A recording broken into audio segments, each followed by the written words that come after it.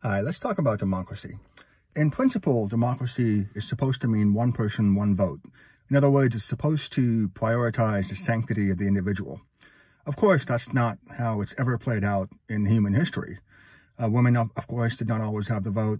Minorities did not always have the vote, and so on and so forth. So let's talk about why that's happened and how we can move forward into perhaps a more progressive state. So with democracy, we're finding that it's useless without two important elements. One is an independent media, and the other is an independent judiciary. Without those two things, democracy simply becomes a way for power to multiply itself at the expense of morality and all other considerations. And that just goes back to the principle that, power tends to corrupt, and absolute power tends to corrupt absolutely. And as we're thinking about democracies and why they've taken on such a, sort of malicious turn in many developed countries, we want to consider the fact that it's not necessarily the democratic system that's at fault. It's, once again, the age-old principle that without independent checks and balances, all power tends to corrupt. And that can happen in a dictatorship, it can happen in a democratic system, and that's really been the biggest lesson of all, is that these systems themselves don't really mean anything. Their names or labels mean almost nothing. What really matters is the capacity of that system to provide independent checks and balances in order to prevent overextension in all areas of government, whether on the military side or in the civilian side. That includes education, everything you can think of. Now, what's interesting is that in the U.S., we've had gerrymandering, we've had, quite a few issues that have created a problem even with an independent judiciary or an independent media. The state of California is an interesting example because it's basically a one-party state. The Democratic Party controls almost the entire state. One of the reasons is that people don't really understand American history. They don't understand that, first of all, the reason this country is primarily German immigrants is because it's a country of German refugees. The Germans had so many different issues in 1848, 1849, 1850. That was probably the first wave. And then, of course, you've got, World War I and World War II. And at the time, the New World was the United States. And part of that was, you had a system where you had a lot of land, you needed people to develop the land, and so on and so forth. And so at that time, the United States may have been in a position where it could have, attracted, quite a few workers, because it needed workers to not only work the land, but to do many other tasks. This is the time before machines. And that's just one country, right? You've got, of course, the Irish, you've got all these sorts of issues, across Europe that have led to the United States, at least until recently, being essentially a country of European refugees. With respect to California, you'll notice that the South, has basically been colonized by Catholic Spain. And, using the proceeds of the slave trade, which was a tremendous industry, back in the day, you had development all the way through California, essentially using the proceeds as a way to expand influence.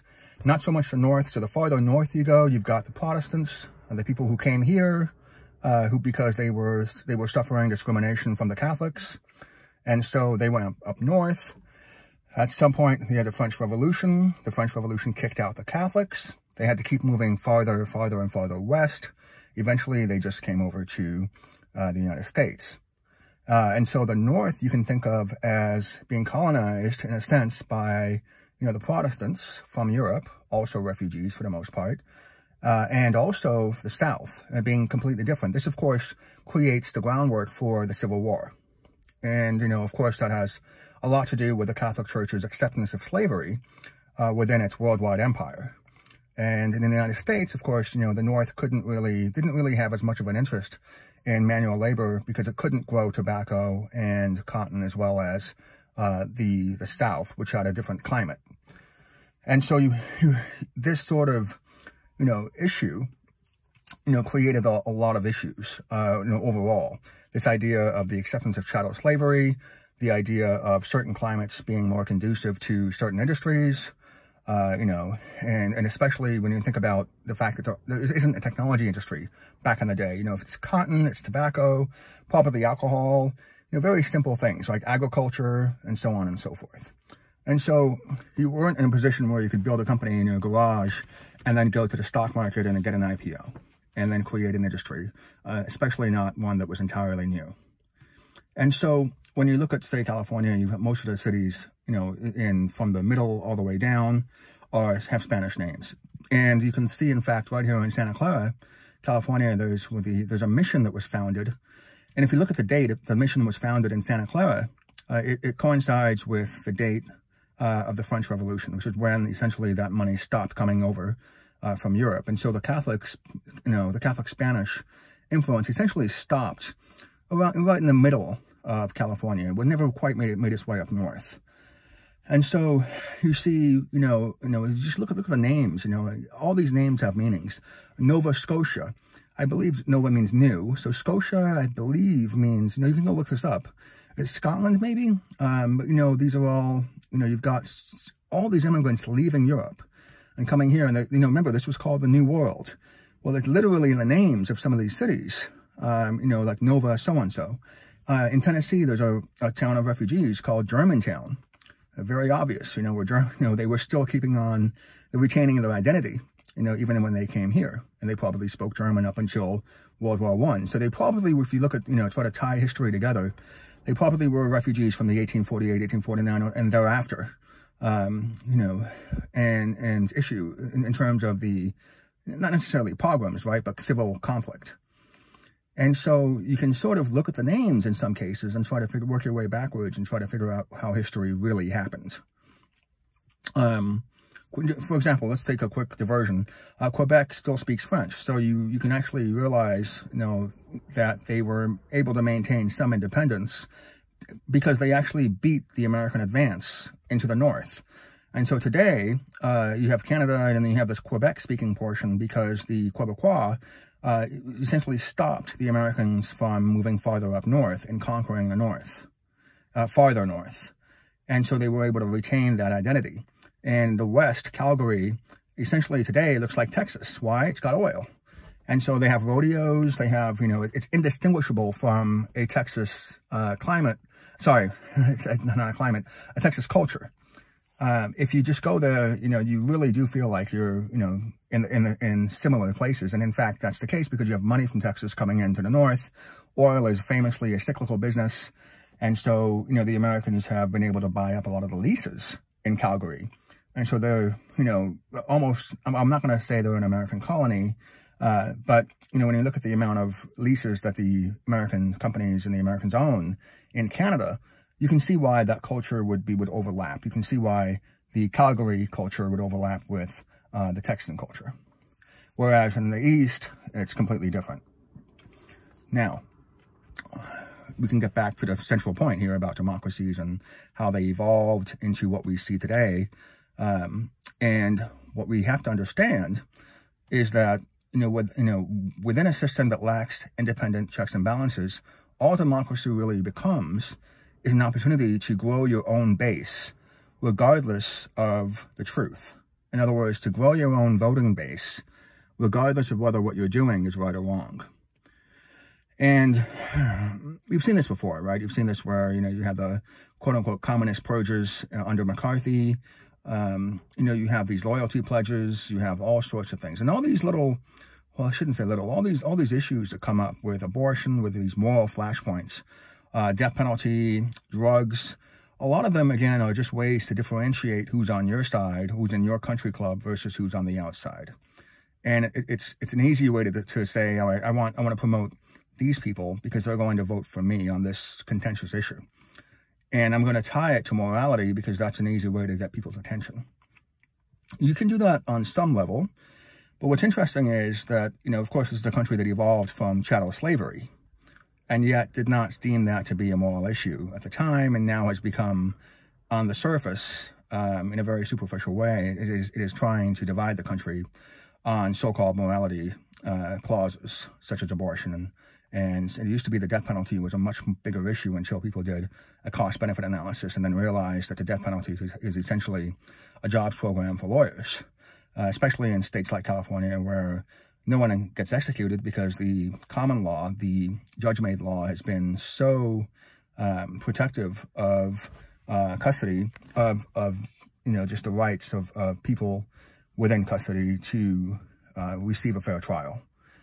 And we know with DNA evidence, exonerating so many people, that in fact the California courts have been justified in creating that level of scrutiny, which in turn has basically created a way for lawyers to, extend their influence on a hot button issue that is no longer quite so hot button because more and more people realize the deficiencies in the system. And so we've moved away from that. We haven't quite moved away from abortion. And that is, of course, a product of the Catholic influence in this country, and so on and so forth. Now, with this idea of power seeking to expand itself at the expense of others, we've just understood why we have so many different morality, sort of unofficial morality clauses. And this changes all the time. Right now we're in COVID. Whether or not somebody wears a mask can be a signifier of a certain morality test. And so you see that governments have an interest in making sure that you constantly are dividing yourselves based on issues that allow the establishment to maintain power, as opposed to something that's more concrete, like the economy, a sustainable economic system, sustainable funding across the nation, and so on and so forth. Now, once you have that background, and you understand how important independence is within any system, you can also try to compare systems. Now, within the system we have here, we have a situation where clearly we don't really have independent checks and balances. And that's a problem because in the United States, the system is set up so that local governments can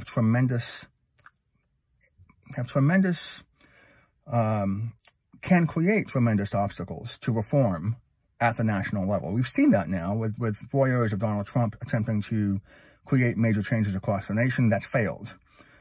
We still have a pension crisis, public pension crisis. We still have a lot of issues. Entitlement reform has not happened. In fact, the issues are the same as they were before. And it's hard to say that any sort of real reform has happened despite electing somebody that is completely different from anyone the country has ever elected before. And so you see that that's that's a product of the system itself. And, that is also one reason why so few people vote. Now, one of the reasons you have low voter turnout is because, in many states, bar people who have felony records from voting. Now, it turns out that this country is so mired in a police state, a mentality, that about 8% of the population has a felony record.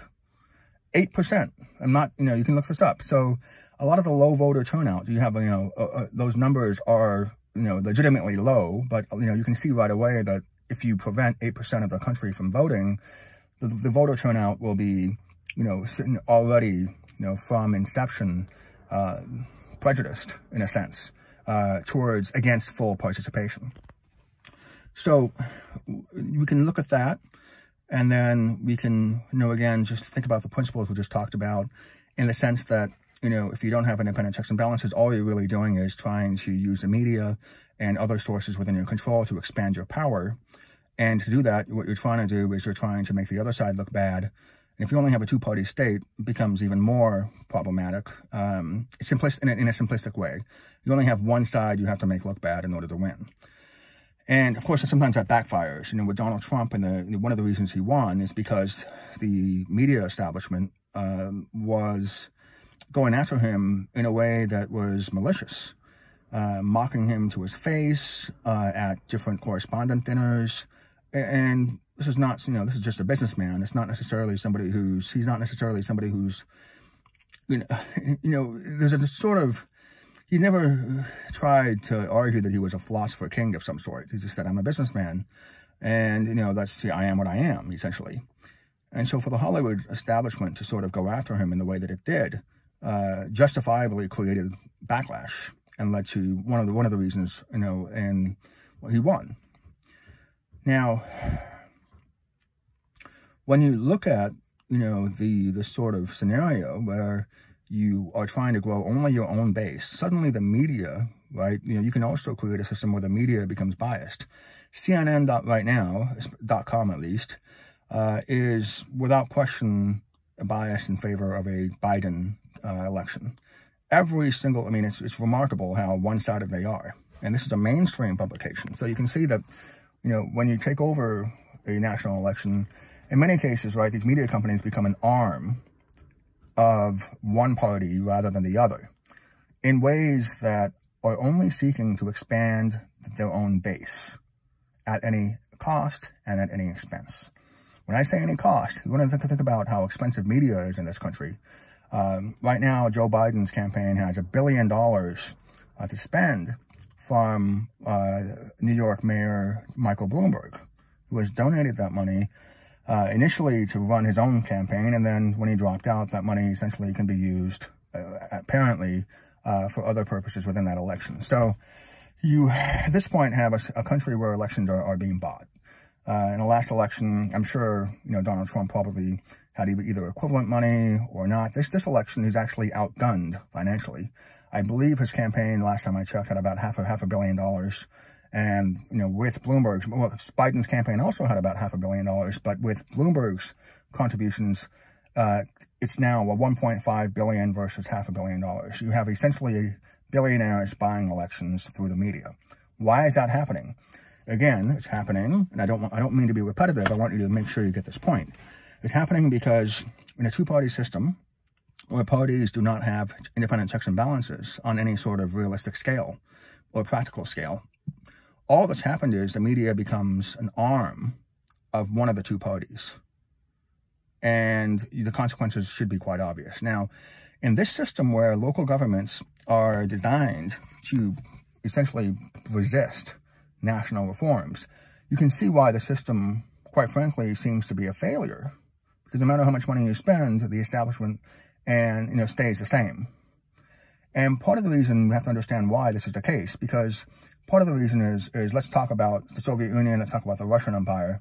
One of the reasons there were so many coups in other countries is because they had a purely centralized government. And they were looking at other systems in Europe, and they realized that we don't want to have a local system because, local systems can be as corrupt as anything else, and so eventually have to be reined in. So why don't we just cut that corruption part out and just start in the middle, and then create a system that lacks this sort of corruption due to other cities and municipalities moving farther and farther away from the central government's planning, and eventually becoming a problem in terms of unification. And so under the Russian Empire or the Soviet Union's sort of system, you can see that first of all, they had a lot of coups because you only had to have a few thousand people to take over the capital city in order to control the entire country. And that's not something that can happen in the U.S. In the U.S., they would say, well, sure, we have corrupt local governments, but under the Constitution, it was set up that way so that even if you managed to conquer, say, Washington, D.C., it wouldn't really do you any good. You would still have to go in order to take over the country and conquer all 13 colonies or all 50 states, which, if you look at the Second Amendment, all of which were designed to have local militias. People, white men primarily, that owned guns and were able to defend each city as well as any sort of military back in the day, without a navy, without a major sort of aircraft carrier of some sort, and so on and so forth. So we can see that there's different systems, and then once again, the real issue is how well that centralized government, we'll call it communist, or how well that system can create wealth all across its entire geography. And you can see that it's possible to do so. Communist China today is an example of that. They're creating a middle class all over the country, and they're doing it in a very steady way. Of course, they have similar problems in say, big cities in terms of inflation, especially in housing. So they're not immune from the same problems as capitalists. or I really should say with labels, right? I really should say under a more diversified system that allows local entities to differ in their policies from the national government. So really, when we talk about capitalism versus socialism, what we're really talking about are two different systems. One is centralized and one is decentralized. And once we get these labels out of the way, we can see that we can probably try to progress a little bit, easier in having these discussions. And so the United States, of course, because of that militia, of that militia component, eventually evolved into a country where local police had tremendous power because they were the ones that were protecting that city or that, that county. And you can see how that would also create problems in a country that has been enforcing racial segregation and that has denied the vote to minorities throughout much of its history. And you can see how that is tied into the militia and police system. And so you can see that these are not problems that are necessarily, that are necessarily the fault of either a capitalist, socialist, or decentralized or centralized systems. There's an amalgam of problems that have to be fixed in order for these systems to have any hope of reform, whatever label you give it. Now, let's quickly talk about the third way. Now, within the United States, you have the Amish and Mennonite communities, and you can buy products from them online. They still use, they sell online. And they're known for silver in some places in Pennsylvania, but they're also known for jam. Essentially, they're known for homemade products. Now, you can see that, they're also known for agriculture. If you go into Iowa, the kids sometimes use horses, Shetland ponies, I think, just to get to school. They don't have cars. And well, the Mennonites have cars, I believe, but not the Amish. It's different, right? But all of them essentially opted out of the government and the globalized economy, in a sense, so the modern economy, based on their opposition to war. And you can see that they are perhaps the most principled people in America. And in order to maintain those principles, they've had to opt out of modern conveniences. And they've essentially created an economy that would be right at home in the 1800s or the early 1900s. And so right away, we see that we have three different systems. You have a system where I'm sure the Amish and Mennonites had to flee, especially because the United States had a draft, right? You had to fight because you were drafted if you were a healthy male. And if you're anti-war and you want to opt out of these systems, whether you're a Jehovah's Witness or a Muslim, in the case of Muhammad Ali, you can see that very quickly that in order to have these systems in place, you're not going to get the support of the local governments or the national governments, and so you're on your own. And that means also that your banking systems, which are tied into federal policies, such as the Federal Reserve's willingness to lend, to extend credit, you're essentially on your own because you're not able to tie your economy into the banking system, and therefore you're not able to grow in the same way as others within that country. And so you want to think about this system where out of these three systems, centralized, decentralized, and then principled, the least modernized system is the one that has the most principles. And that should give you some pause when you're trying to argue about superior systems. Now, you can see that one of the reasons is that, we have these sorts of issues is number one, the banking sector in the United States is probably the strongest sector worldwide, and it has perhaps the strongest wide moat, strongest desirability, whether it's in adaptation, whether it's in efficiency, and so on and so forth worldwide. Now, you can see that this also allows local governments to want to sort of move over into this taxation situation and how the tax system in modern-day developed economies reduces the stature of the individual. And very quickly, you can imagine, first of all, most taxes from an individual basis come from the very affluent. I believe there's a statistic somewhere where I'm sure you can look this up, where I imagine just based on the levels of wealth inequality in the country, I can imagine, that probably 20% of the top 20% probably pay 60 to 70%. I'm just making this up, but I'm just guessing, of all the individual taxes. Income taxes. We're not looking at all these other fees and taxes. A lot of local governments rely on fees. You pay a fee to drive a car every day. Every year. You pay, all these sorts of things. And those aren't considered taxes for some reason, even though they really are. And so you can see that, one way that local communities are able to expand their own base at the expense of the truth and at the expense of morality and so on and so forth, because they don't need taxes from you, the individual, anymore. They can just go to the bank and get a loan, as long as they can show, economic growth. Now, economic growth within the U.S. can be in the form of an IPO.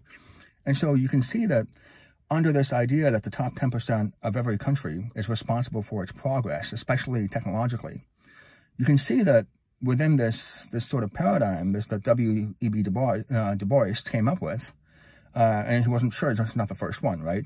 To come up with that idea that the top 10% of any country are the ones that propel the country forward. You can see that under that paradigm, especially within a banking system that is able to multiply money through an IPO system and attract investment, you can see very quickly that individuals, not all people are the same. That one vote, one individual system, one person, one vote system doesn't really matter anymore when people are in debt and when countries are in debt. And so you have this, system where certain people are more important than others. From a taxation system standpoint, you can see that having one Eduardo Saverin or one Zuckerberg is worth a lot of money in taxes, and not just income taxes, but property taxes. A lot of these billionaires buy islands, for God's sakes. I don't know what the property taxes on those are, and because they're not religious, right, they don't have that tax exemption. So on some level, they pay taxes, even if they put their money into a trust. On some level, they're essentially creating economic growth, and that's just one person and his or her team. Of course, right away you see that you have a system where, despite the fact that you're paying taxes and it's burdensome to pay taxes, doing your taxes is not easy. And, so when you do pay that tax, no matter how much it is, the compliance costs in terms of just mental fatigue, filing systems that you have to keep, time, it's taxing, right? It's taxing on you as the individual, as a citizen, but you're not actually worth that much from a taxation standpoint anymore, because you're now in a world where the economies worldwide are driven by bank loans and Federal Reserve policies that reduce your stature as an individual, even though you are profitable, right, in the sense that you're paying income taxes and sales taxes and so on and so forth. But from the perspective of a democracy, you can also see how that's another way democracy can be subverted, in the sense that you don't need the individual to pay his or her taxes anymore. It's actually, it's sort of like keeping a checking account with $10 at your local bank. It's probably costing them money, right? And in this sense, you really have some problems, because you really are taxing mentally, as well as in other ways, of course, financially, the capacity of the individual to keep up with all these regulations that are really being made to crawl and keep up with the billionaires and the corporations and the multinational corporations and all these tax shelters that don't necessarily apply to you. And so you can see that one of the limitations used to be that the local governments had to, within the U.S., of preventing local governments from going too far astray from national policies, was this idea that they had to have a local budget. A balanced budget. They couldn't just borrow infinitely. And yet that's sort of changed now, where you really can borrow almost any amount, especially with low interest rates. And so when you're in this sort of paradigm, when anybody can borrow almost any amount of money, including corporations, including governments, the individual doesn't really matter if you're outside of that base. If you're not going to help grow that political base, which will then convince the banking system to loan you more money in order to maintain your power and to multiply your power, you're in some sense meaningless or worthless, despite the fact that you may, be worth, more in other ways. But within the democratic system that cares only about its own power, so that it can maintain its own infrastructure politically and economically, an individual that is against the policies of that sort of twin, intertwining of the banking system and the local government system becomes a threat. And you can see how, whether it's a communist system or a capitalist system, you can see how, censorship becomes, something that follows in order to maintain the desirability of a local government to be viewed as a good place to invest, and therefore to maintain this, what it really is, a dependence on banks and loans, and the Federal Reserve keeping low interest rates. And, part of that is that, especially in California, the budget really fluctuates based on capital gains taxes. In other words, how well the stock market is doing. And so when you figure that out, you suddenly see that, well, what happened to the individual? What happened, and you can see right away that democracies, which were supposed to be about one person, one vote, and therefore the sanctity of the individual, all that has been sort of wiped away because of the structure of, not only this idea of having a decentralized system, but once you see how the banking system can maintain different structures within a historical perspective of segregation, you can see right away that labels don't necessarily matter when you're trying to think about reform. And once again, you can see why independent, judiciaries and independent media sources are so important in sort of creating an environment where at least reform is possible. Now, having discussed that, let's talk about, a scenario where obviously the country is because of the system of this two-party system is being divided along not just ideological lines and moral purity tests. It's been divided in many ways, but one of the problems with having the system in place is that, most people don't realize that there really aren't any good answers in two complex questions. That there are only answers that give you some benefits and some downsides, and that have more risk and less risk. And let's take a fairly simple example. Let's say jaywalking. Let's take a cop in Baltimore. And the cop in Baltimore is sitting in a car like I am right now, and sees a young black man. We don't know how old he is. He's got a backpack. He's probably got an expensive watch for his age. You can argue he may look 17, although somebody else might think differently. He could be 13, 14, or he can even be 21, depending on how, depending on different growth rates. And so the first cop, we'll take the example of two police officers. The first cop looks at him and says, this person fits the profile of known drug dealers. He's got a backpack that looks pretty heavy. He's got an expensive watch. I don't know why would a kid have an expensive watch?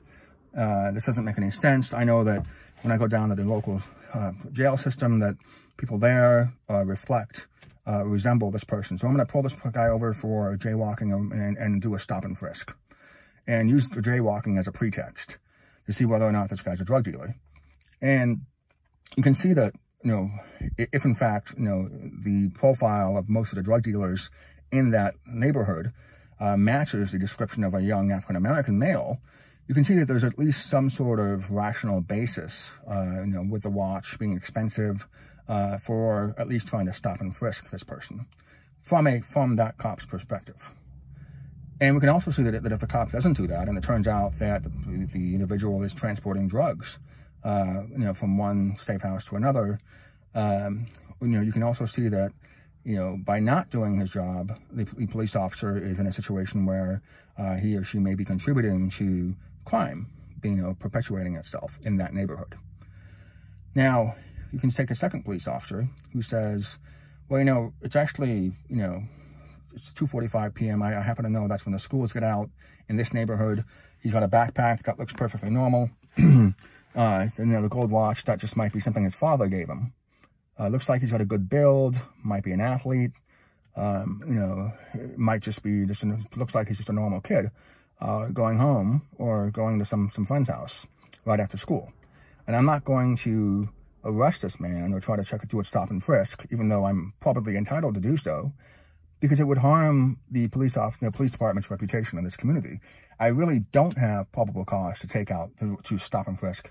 Well, I don't have probable cause to arrest this person based on what I see. Now, if he happens to go into a corner and loiter, if he happens with 6 or 7 other people, then I might change my mind, right? If he's walking, he's not running from me, I think he probably can see me in my police car, which is clearly marked, not changing his, direction, just by himself. So there's no need for me to really create community tension by arresting this person or trying to do a stop and frisk. And you can see that this second police officer is correct also. The cost, if he's wrong, is a total loss of goodwill, not just among that individual, but among all of his friends, especially in an age when social media, where teenagers are connected to each other online. And so no matter, you can see right away that the community is really important. Now, in a community where people trust each other, and the police have a pristine reputation, you can see how in that circumstance, you probably wouldn't be in a drug-infested neighborhood, right? Right off the bat, right? That's the first thing. But you can see in a community that has more trust, you can see that, the stop won't be something where there's a potential for violence on either side. You can see that in countries that weren't founded in ways that set up the country to defend itself based on local militias, which may have evolved into local, police departments and other sort of, perhaps vigilante systems, in part perhaps the KKK in some areas, and so on and so forth.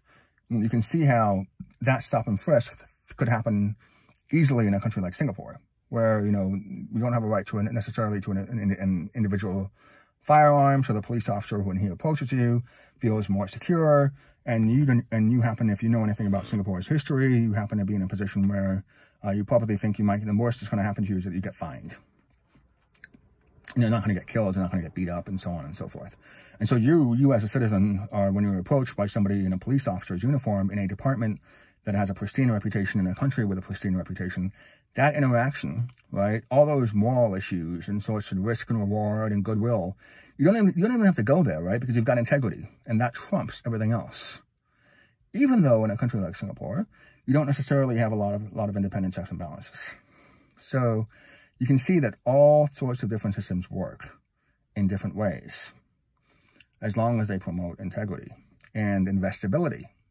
Singapore, of course, is famous for having a $1 trillion sovereign wealth fund because of foreign investment, in part due to foreign investment. It's a tiny country.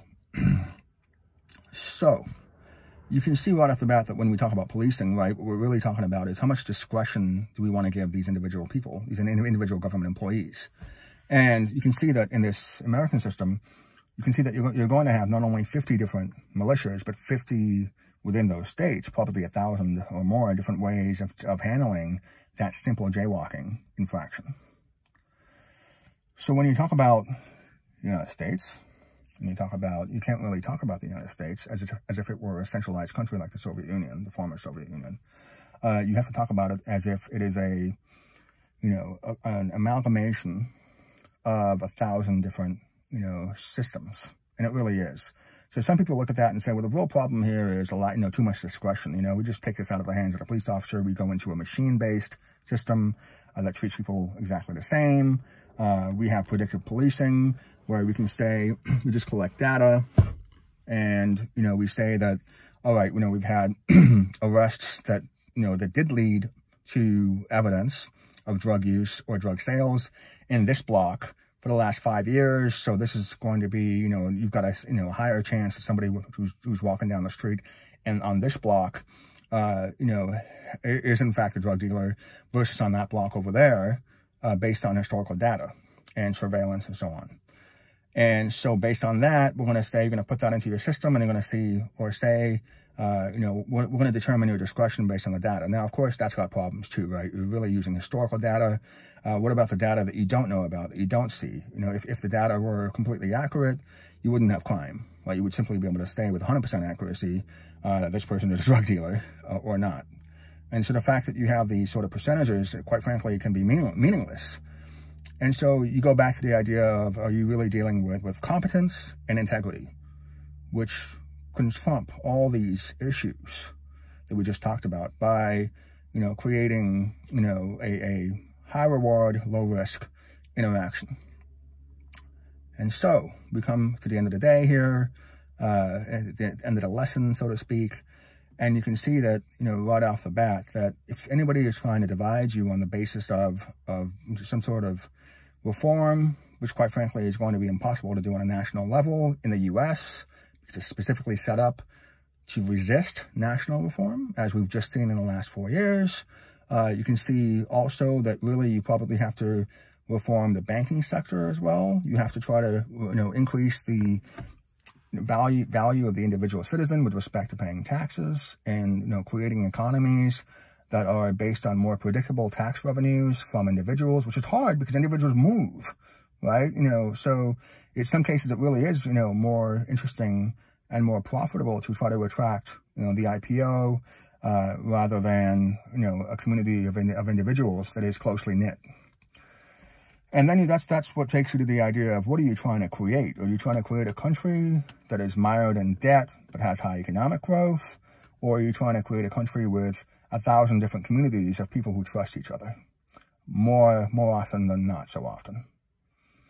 And how do you get there without trying to go backwards into an Amish type of lifestyle?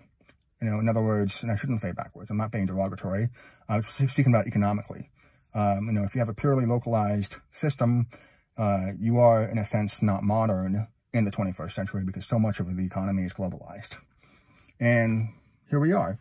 So the lessons to take from all this here, at the end of the day, are that independent systems don't necessarily matter, labels matter even less. What really matters is going to be competence and integrity and how to increase those, aspects within your society, while also attempting to compete on economic growth. And how do you get economic growth while maintaining a community? But hopefully one that's not, tied, and hopefully one that's got a sustainable debt management system that is based on individual tax revenue, as opposed to something that fluctuates more, such as capital gains. There you go.